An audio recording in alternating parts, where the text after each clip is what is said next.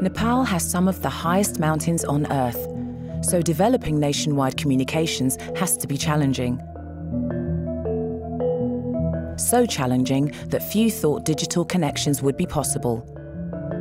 Dr. Mahabir Pun, winner of the prestigious Ramon Magsaysay Award for Leadership in Asia, decided things might be different. I worked as a teacher for 12 years in Nepal, and then I went to America to get my further education. Then I came back to Nepal in 1992 and I decided to stay. In 1996, Nepal got internet, first time. But I had to walk one day down from the village to the nearest town and check my email once in a month.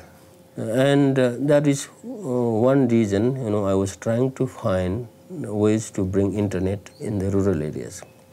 The second thing is we had to send some messages from one village to another village.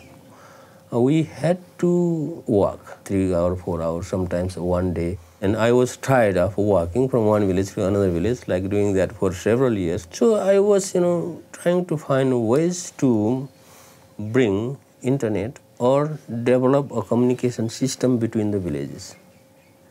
Computers were very expensive that time. There was no way we could afford to buy computers. So when I went to America, I brought used computer parts, actually from the recycle center, and built those computers in wooden boxes. The very first antenna that we built on a tree to connect my village to the nearest town to get the internet connection. Telecommunication engineers, I talked to them, they said, no, it is not going to work. Why do you spend your time? Don't waste your time. That's what they're saying, And I said, no, why not? Why not? Let's try. If it doesn't work, it doesn't work. That's fine.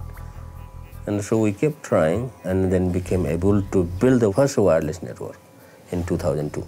30–35% of the country has access to electricity. The rest of the country does not have electricity. And this is usually the urban areas across the country that have computer access. And that's the reason why, even though there is an optional course in computers for schools, according to the government curriculum, most schools do not have computer as a subject in schools in the villages and the rural areas.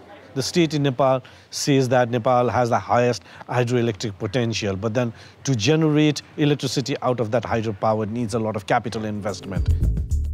To build the wireless network, we of course need power. But when we build the relay station in higher places, those places we don't have power from the grid line. We have to use solar power. And when it is cloudy, and then sometimes we have problem because there is not enough power. Now we expanded the network to these nearby towns. Our goal that time was just to, use the wireless network for communication, at least between the villages, and to communicate with the outside world using the internet. But when we kept working on the network, then we found that wireless network can be used for doing video conferencing.